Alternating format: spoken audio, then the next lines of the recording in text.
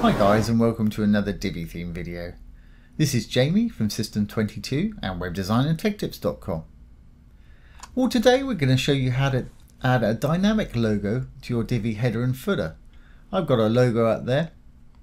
I've also got one on the bottom here. And the advantage of adding a dynamic logo means whenever you change out your logo, if you need to change your logo out, if you change it in the header, it'll change in the footer. If you change it in the footer, it'll change in the header, which is great. Really easy to do, no coding involved in this today, and I'll show you exactly how to do it. Let's enable the Visual Builder so we can build on the front end. Okay, and up here I've actually got a custom header, and this will work with the Divi regular header also. So I'm going to edit the header template. I'm going to go inside, little cog. Here's my logo, and I'm going to trash it. Now, to set it, rather than add an image, to set it as a dynamic logo, what we need to do is go over the little icon over the right hand side here that looks like 3 discs. Click on it, and we can hit Site Logo. And as you can see, that's put it back. Okay, and we'll go down to the footer and we'll do the same thing. Edit the footer template. Go down to the little image I've got here. Going to do the same thing.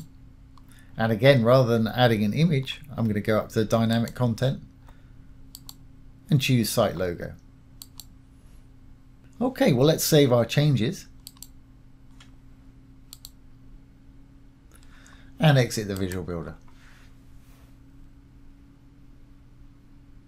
Okay, so we've assigned a dynamic logo to each of our footer and header elements there. Now let's check it out, make sure it's going to work. So to switch it out, let's switch it back to my regular logo. To do that, let's go down to Dashboard, down to Divi. We'll go to Theme Options. I'm on there right now. Right at the top you'll see Logo, and this is where you set your logo initially for the Divi theme. Let's upload a different one.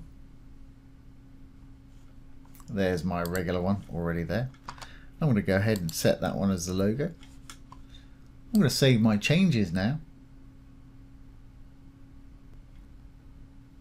Now let's go back to the page and refresh. And you should see that logo at the top change. There we go, it's changed back to my regular logo. And if we scroll down to the bottom, you'll notice that has also changed to that logo as well. So that's really easy to do, and that's a little time saver on your site. Using dynamic content wherever you can is always a good idea. We've done it before with updating the date on the copyright statement before, and page titles. Dynamic content is a wonderful thing to use. So I hope you've enjoyed this today and found it useful. A little short and sweet video there for you.